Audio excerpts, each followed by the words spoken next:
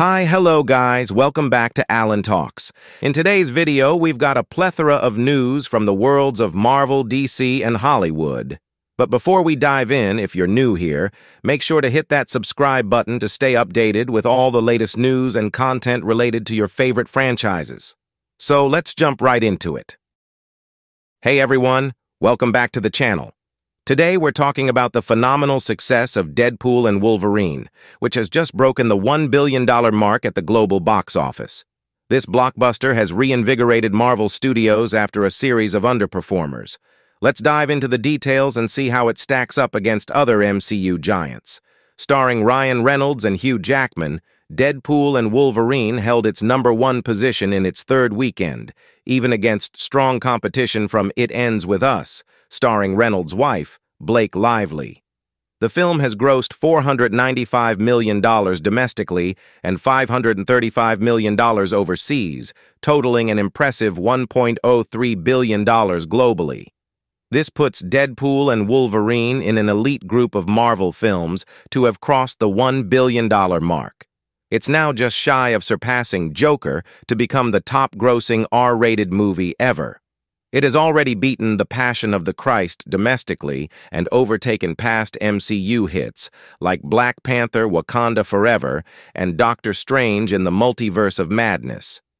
Directed by Shawn Levy, this film is produced on a $200 million budget and marks the debut of both Deadpool and Wolverine in the MCU, following Disney's acquisition of 20th Century Fox. The movie's success is not just about box office numbers. It has also been a hit with audiences and critics alike. With its positive reception and record-breaking performance, Deadpool and Wolverine is proving to be a game-changer for Marvel. The film explores the multiverse, a theme that's becoming increasingly central to the MCU. So, what are your thoughts on Deadpool and Wolverine smashing the $1 billion milestone? Do you think it will continue climbing the box office ranks? Let us know in the comments below. Don't forget to like, subscribe, and hit the notification bell for more updates on your favorite movies. Thanks for watching. That's Wolverine. You're damn straight it is. Disney brought him back. They're gonna make him do this till he's 90. Hey everyone, welcome back to the channel. Today we're diving into the incredible box office success of Deadpool and Wolverine, which is on the brink of crossing the $1 billion mark globally. Let's break down the numbers, the records it's smashing, and what this means for the future of superhero films. Deadpool and Wolverine has taken the global box office by storm, breaking new records since its release. The film debuted with a staggering $440 million worldwide in its first weekend and quickly surpassed the $500 million mark.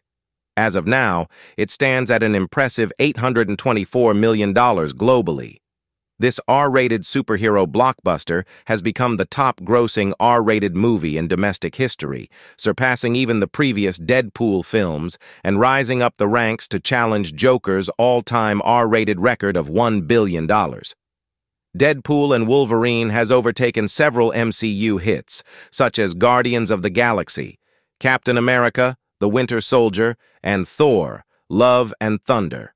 It's on track to surpass movies like Guardians of the Galaxy Vol. 3 and Black Panther: Wakanda Forever. Directed by Shawn Levy, the film was produced on a $200 million budget and follows Deadpool and Wolverine on a multiverse-hopping adventure to the void. Joining forces with unexpected allies, they take on the villainous Cassandra Nova, played by Emma Corrin. Despite a slightly more muted critical response compared to Logan, the film sits at a fresh 78% on Rotten Tomatoes, with audiences praising its irreverence and action-packed storyline. So, what do you think about Deadpool and Wolverine potentially crossing the $1 billion mark? How do you feel about Robert Downey Jr.'s return as Dr. Doom in the MCU? Share your thoughts in the comments below. Don't forget to like, subscribe, and hit that notification bell for more movie updates. Thanks for watching. Welcome back, everyone. Today, we're diving into the latest news from D23 that has Avatar fans buzzing. Disney officially announced the new title for the third installment in the epic Avatar saga, Avatar: Fire and Ash. Let's explore what this means for the franchise and what we can expect in this exciting new chapter. The Avatar series is a testament to James Cameron's visionary storytelling. With each film, Cameron continues to expand his magnum opus. Zoe Saldana, who plays Neytiri, recently expressed her excitement for the upcoming films, calling them groundbreaking and trailblazing. Avatar, Fire and Ash, promises to pick up where The Way of Water left off, with the return of beloved characters like Jake Sully, Neytiri, and Quaritch.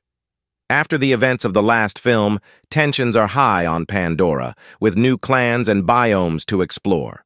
The film will continue to push the boundaries of film technology, promising a visual spectacle that redefines cinematic storytelling. As Cameron expands the Avatar universe, viewers can expect to be introduced to new Na'vi clans and explore new regions of Pandora. Avatar, Fire and Ash hits theaters on December 19th, 2025. What are you most excited to see in the next chapter of this groundbreaking saga? Share your thoughts in the comments below, and don't forget to like, subscribe, and hit the bell for more Avatar updates and movie news. Thanks for watching.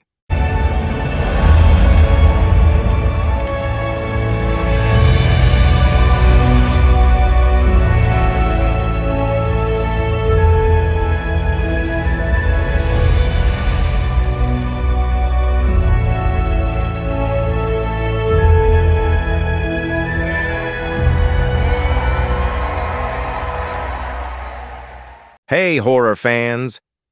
We've got some spine-chilling news about the IT prequel series. Welcome to Derry. Andy Muschietti, the mastermind behind the IT movies, will be directing 4 episodes of the new series. The full season will be 9 episodes long, and here's the best part. Bill Skarsgård is officially returning as Pennywise. We can't wait to see what terrifying new stories and scares Welcome to Derry will bring. With Muschietti at the helm and Skarsgård back as the iconic clown, this series is sure to deliver all the horror we love.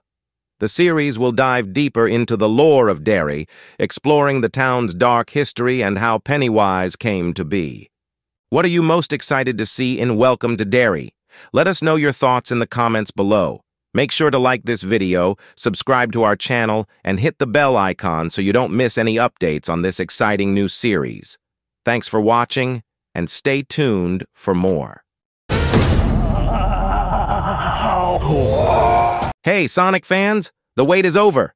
Paramount Pictures just dropped the first trailer for Sonic the Hedgehog 3, and it's packed with surprises. From Sonic and Dr. Robotnik teaming up to the introduction of Shadow the Hedgehog, there's a lot to unpack. Let's dive into the details. This time around, Sonic, Tails, and Knuckles are up against their toughest challenge yet. Shadow the Hedgehog, voiced by none other than Keanu Reeves. Shadow is a rogue experiment who's ready to wreak havoc, and it looks like Sonic and his friends might be in over their heads. But that's not all. Dr. Robotnik, played once again by Jim Carrey, is back. And in a shocking twist, he's teaming up with Sonic. After hitting rock bottom, it seems the only way for Robotnik to climb back up is by joining forces with his former enemy. This is a huge deal, especially since Carrey had previously hinted at retirement, making his return even more epic. Though she said she wants you, would you That's do a it? lovely thing. Yeah. It's a lovely thing. Well, I'm retiring, but No. yeah, probably. Are you being serious? Or are you screwing with me? I'm being fairly serious. Yeah. Really? Why? It depends. It depends if the angels bring some sort of script that's written in gold ink that says to me that it's going to be really important for people to see. I might continue down the road, but I'm taking a break. Yeah. Well, we need. I really like my quiet life, and I really love putting paint on canvas, and I really love my spiritual life, and I feel like, and this is something you might never hear another celebrity say as long as time exists. I have enough. I've done enough. I am enough. So. The trailer also promises plenty of Easter eggs for die-hard Sonic fans, and Idris Elba, who voices Knuckles, mentioned that this film will dive even deeper into the Sonic universe. From what we've seen so far, It's clear that this movie will be a thrill ride from start to finish. Sonic the Hedgehog 3 is set to hit theaters on December 20th, so mark your calendars. What are you most excited about? The return of Dr. Robotnik? Shadow's debut? Let me know in the comments below, and don't forget to like, subscribe, and hit that bell for more updates on all things Sonic. He is much more impressive than the hedgehog I fought previously. Dude, I'm standing right here. Well, that's all we have for today, folks. Don't forget to like, comment, and share this video with your fellow fans.